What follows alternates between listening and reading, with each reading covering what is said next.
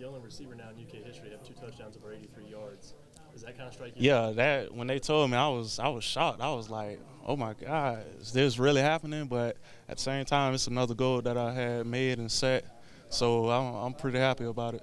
Is your confidence, it was always big to begin with, obviously, first time I talked to you, but has it now hit a new level because you're doing it now in this league? Yeah, it's like I'm back right now because the first couple of games I was injured, so I couldn't do what I was able to do. But now that I'm seeing myself getting back to normal and things getting back on track, so I'm pretty sure that I'm going to be making more plays as time go on. How frustrating was it to be injured early this season and be missing all that time in practice? And yeah, it was very frustrating because it was like I couldn't help out the team how I wanted to, but at the same time I just had to cheer my team on and tell the young guys, step it up. I'm not in, so you guys got to step up and make those plays that you've been recruited for to come here and make.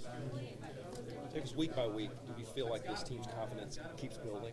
Yeah, I feel like our chemistry, it keeps building up. It's really amazing what goes on at the locker room and in practice. So, like our guys, we're really bonding every week. So it's to me, it's an amazing feeling because I never had a family and a team like this that just like we could sit down and just talk to each other without the coaches being in the room and have that group meeting and have each other like getting that understanding. So it's pretty amazing when we all come together and work.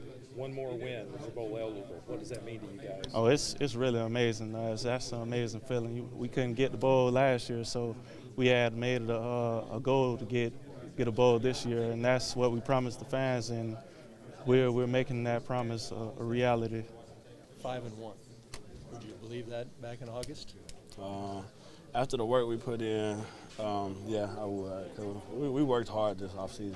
And really for 2 years we've been working hard, so I felt like it was time to come. Yeah, you feel it coming? Yep. Really? Yep. How about the start in this game? Coach not too happy with it? Were you guys maybe getting a little ahead of yourselves? Yeah, I think so. We had a little sideline adjustment, to some of the players, the starting D and a few of the people that rotate. And, said it's time to get this together. We got to bow up, so that's what we did. What did you do this week to play better? Watch more film. I stayed after and watched a lot of film this week. And really just paid attention to film and try to pick up on little keys and things like that. You did a big part of it with the comeback with the interception return. Just talk about that play. I was dropping to my coverage and the ball fell in my hand just about. So, and then it was just running, off to the races, find a hole and get north and south. Did it look like you were going to make it to the end zone that easy? Or? When I first looked up, I didn't think so. Then Matt turned around and started blocking, so that took up, 1 or 2 people. So it all worked out. What did it feel like getting an interception like that? It felt good. Last year, I got caught by a quarterback in Florida, so I've been telling myself the next one was going to count. We're going to get 6 on the board the next one. So, you guys thinking bowl? One more win, and you're eligible. Does that go through your mind? Sure. On the players, yes, it does, but we try to stay, not too far ahead of ourselves and take it game by game.